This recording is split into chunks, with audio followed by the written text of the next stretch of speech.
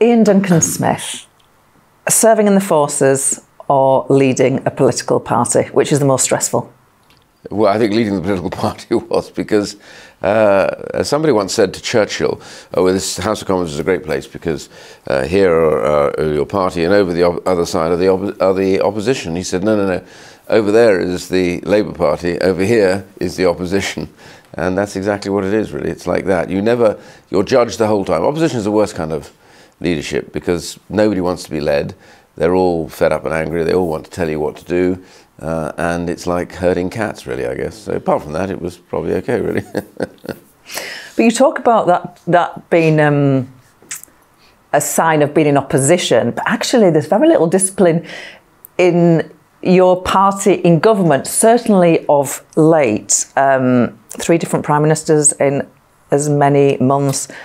Quite a sort of rebellious group of MPs. How did we get to this point? Yes, it's interesting. I come back to the COVID lockdowns. I think they've affected absolutely everything in British life. In fact, everywhere probably, if you look around what's going on in other countries.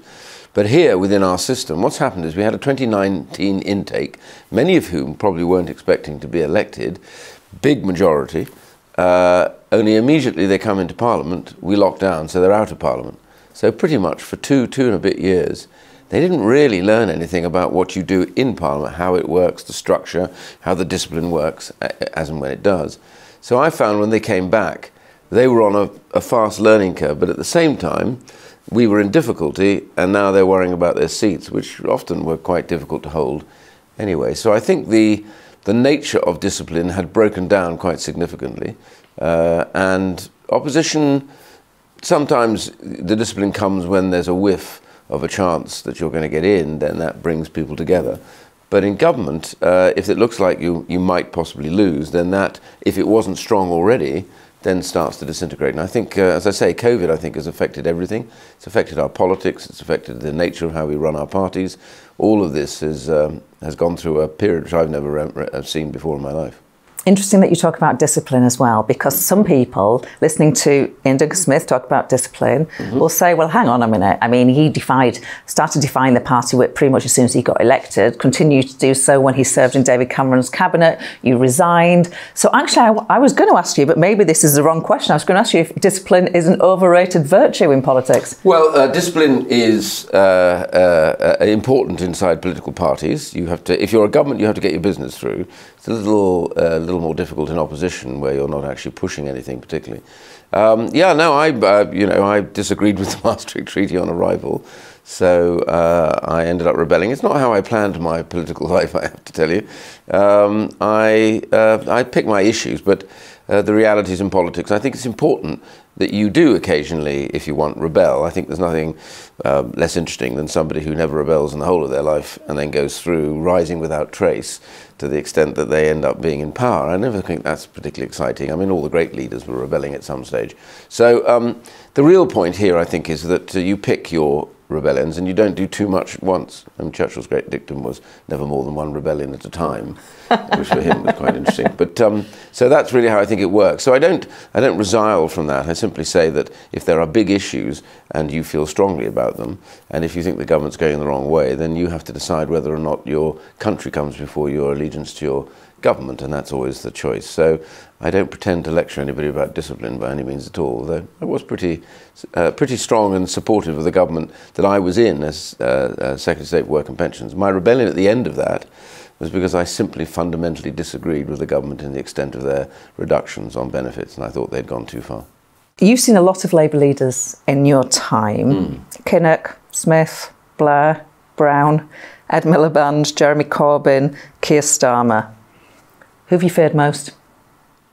Well, it's clearly Blair was the most successful of the group that you've named, and I guess in that sense, when I was in opposition after he had got elected in '97, because I came in '92, so he got elected in '97 with a landslide.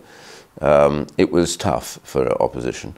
They didn't want to hear from us, and yes. He, of course, managed to speak, to cover both political parts of the spectrum in a way that I found very frustrating. But it was a skill, by the way, which I think his party has never quite understood or recognised properly, or even sort of thanked him for, because it was a remarkable transformation, but not just transformation, the fact that he kept it afloat, considering all the pressures that come from them. You know, on the other side, with Jeremy Corbyn later, shows you the distinct difference between elements of the Labour Party. It's much, well, more so than there are in the Conservative Party in many ways. But so I thought he's probably the one that was the most successful, but also the one that the Conservatives must have feared most. And certainly I thought we needed to come to terms with what he was actually doing, rather than moaning and complaining that somehow he'd stolen our clothes, which was a mistake, really. Some of your former colleagues, Anna Seabury, Claire Perry, both former Conservative ministers, they've been very warm about Keir Starmer as a sort of grandee in the Conservative Party. Is your advice to just take those sort of things on the chin when former colleagues praise opposition leaders? Do you engage with it? Do you take it on the chin? No, well, I don't engage with it. I mean, you know, the important word there is former. You know, it's really important when they're sitting in the House with you, because that is a potential vote or a potential support or whatever. My general view is respect who the opposition leader is, respect that they may be doing quite a good job, and make sure that what you're trying to do is to do the right thing in government, but at the same time recognising at times you'll have to block off elements that the opposition has got something right on. And that's important. Blair was very quick about that when he was in his period opposing John Major. You know, anything half decent they took, and the rest of the time they spent pointing out just how hopeless John Major was. So, I mean, that's the classic way to run opposition. So you got lots of people coming out and saying they thought Blair was okay, etc. The key thing is to focus on why you want to be in government. I always think the problem for government, sometimes they want to be in government, but they never quite actually understand why they want to be in government. You have to have a clear agenda for change, and sometimes changing what you've already governed is the toughest thing altogether, to admit that mistakes have been made, things haven't gone right. We're in that sort of saga right now.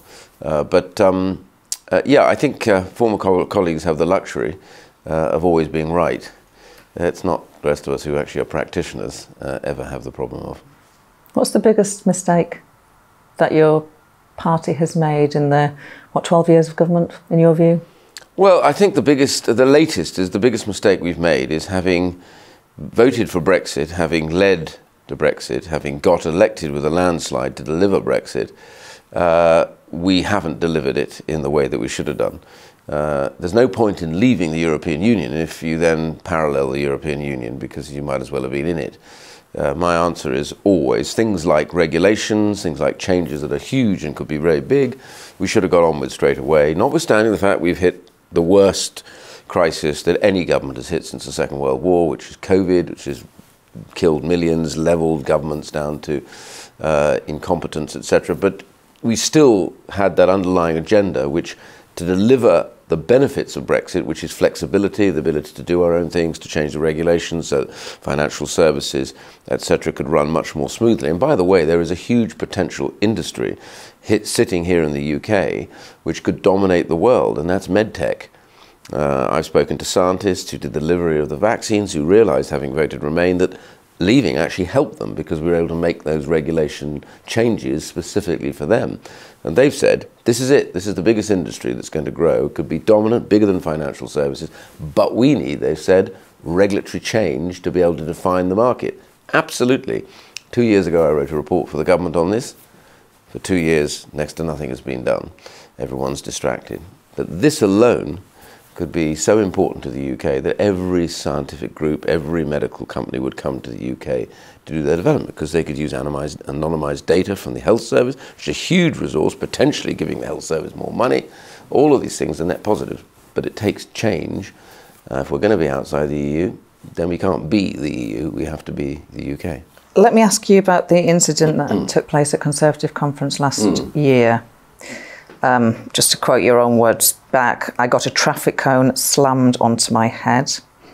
Got 3/4 of the way across the street you were crossing. I felt this blow on the back of my head and neck. There was no punishment for the man accused of doing that. How did you and your wife react to that news? Well, we were concerned because it was a clear case within criminal law. They were charged with quite a low-level charge anyway. but the person that was in charge of the case said that he thought it clashed with Article 10, their rights to protest. Now, every single KC that I've spoken to, many in the House of Commons, on both sides of the House, by the way, and colleagues on both sides of the House, have all said Article 10 does not allow violent action. It's never seen. It's the right to protest, but it's when it goes past a protest. So we were intrigued. I gather that I understand that the CPS is going to appeal this, as it were, or go back to the High Court on it. So I don't know what the outcomes, and I can't comment therefore further than that. But I do know that as one MP, a Labour MP, came to me and said, well, we're all targets now, aren't we? And given that this was weeks before the murder that took place of one of our colleagues, that I just find it a remarkable judgment. But then, you know, it's not my job to change the judgment, but it is the job of the Criminal Prosecution Service. But it was a pretty angry and violent nonsense. These were permanent protesters. They do nothing else but protest. One of them, which they couldn't prove who it was, attacked me by slamming a very heavy cone which has grit inside it and everything else. I wasn't really worried for myself, generally wasn't. It was my wife and her friend who were next to me who were genuinely frightened. And we literally scurried into the system after that. And my wife said, oh, this is terrible, terrible. And she was quite upset. And I think that's not a right to protest. It goes beyond that. And it doesn't matter whether you're Labour or Conservative. As my colleagues have all just agreed with me, that this is something that needs to be sorted out. You mentioned your wife there. Let's talk about something happier. You married Elizabeth Betsy in 1982. So you'll have just celebrated, what's that, 40 years of marriage. Congratulations. Thank you. She must have been there as your confidant and your advisor throughout that time. Can you think of the best piece of advice she has given to you? How can I describe it, really? Just being there sometimes is important, because you will recall there are times when you just need someone to listen. And when I was leader, it was really tough. But she was always ready. I used to speak to her. I had this thing about speaking to my wife at least if I'm away, speaking to her every single night, one way or the other, just talking, you know, about things that she's done, things that I've done during the course of the day. And it's that which is really important, and being a real steady influence, really. Sometimes just being able to say, well, I'm sure this will go away, or that will not be a problem, or, you know, every now and then when you spark off in a bit of anger and just simply says you shouldn't be quite snappy like that, or whatever.